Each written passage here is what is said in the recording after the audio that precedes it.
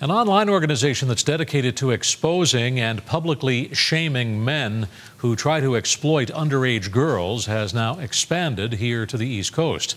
The Halifax chapter of Creep Catchers has been in operation for only a week and a half, but it has already posted half a dozen videos and generated tens of thousands of views.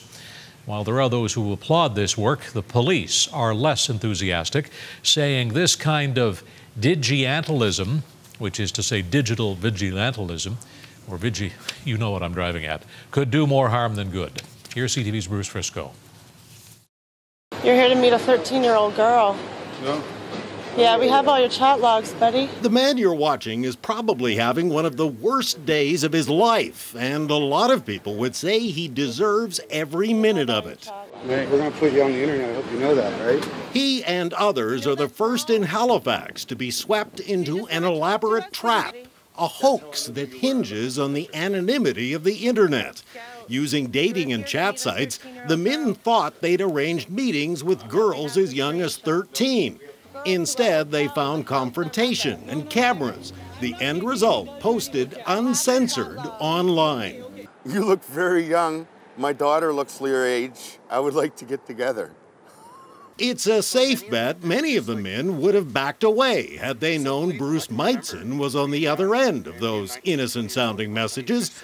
With 6 kids of his own, the 6'4", 250-pound Nova Scotian has no particular fear in confronting anyone who might try to exploit children.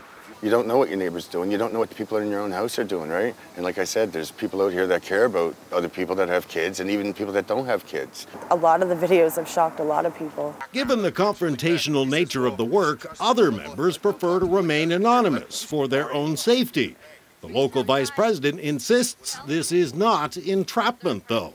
We have certain rules we have to follow when it comes to that. Like, we're not allowed to agree to anything. We're not allowed to ask them for anything sexual. Creep Catchers, the organization, has been around since last year.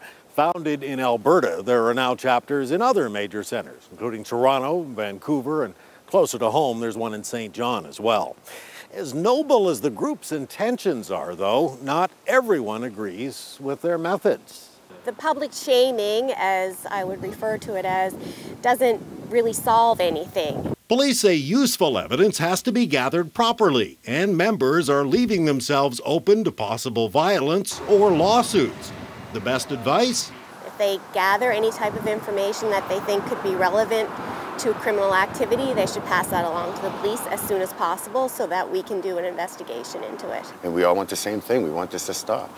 We want it to stop. There's no need for it. I can't watch a movie? Not with a 13-year-old man. You're 27. But with a growing list of videos and the number of views quickly adding up, Creep Catcher seems destined to stay, meaning more bad days for those using the internet to seek the company of children. And the group insists that all of its operations are conducted under the rules set out by the founder of the group out there in Calgary. And that involves keeping logs, screenshots of logs between these men and the underage girls and posting those along with the videos.